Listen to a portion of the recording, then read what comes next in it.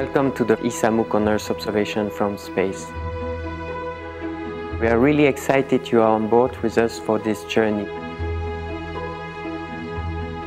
I think there's a willingness among politicians coming to COP21 in Paris to try and find a solution for climate change because they can see the world is changing around them.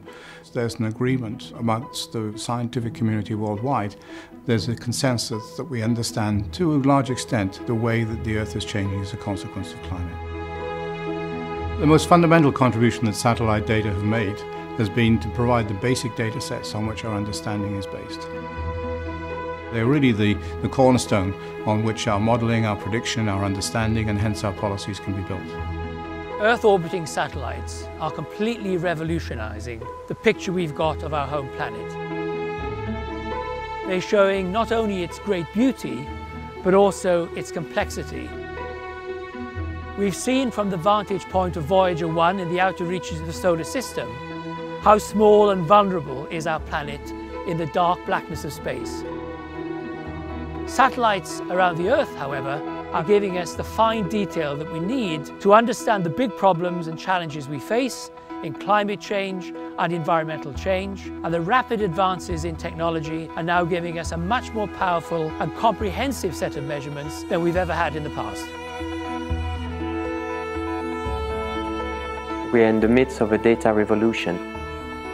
With the launch of the Sentinel data, we'll get sustained observation for the next decades. And this observation will be really important to better understand our planet, understand processes, but also support decision-making related to climate change and monitoring of the environment. The intention of this course is to excite you about Earth observation, its power and its value. It will set out the fundamental principles by which we make measurements from space. It will tell you about how those measurements are used. It will show you the kind of problems that Earth observation can be fundamental to solving. And most of all, it intends to be inspiring and informative. I hope it will be a great opportunity for you to discover the value of Earth observation, how we can use it in science, but also to support decisions related to climate change.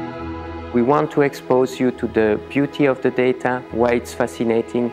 You will learn about how to use the data in context with other data, how to process them, and how to make the most of it.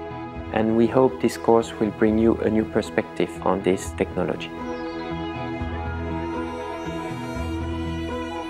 So, looking forward to working with you in the next few months and better understand how to make the most of these data.